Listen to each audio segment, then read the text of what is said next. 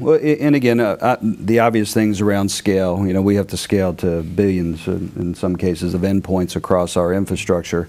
But I think it really comes down to, given that we do have a multi-purpose capability and transport network, for us it's about understanding the mission and making sure the mission is not lost through procurement.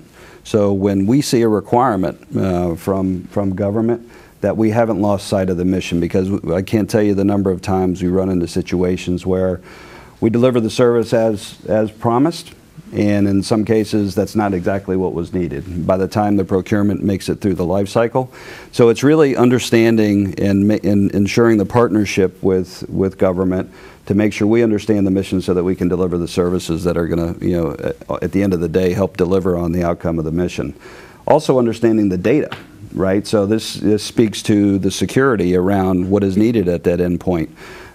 So not all sites are created equal, not all data is created equal, and it's really changing the culture of the people responsible for networking. What is the data that they have to transport? They have to have an understanding of application, and that is just something that has to evolve. A lot of network operators don't necessarily understand the applications. And so, you know, making sure partners like Verizon and others in the room really understand that mission, I think, makes the outcomes much more effective.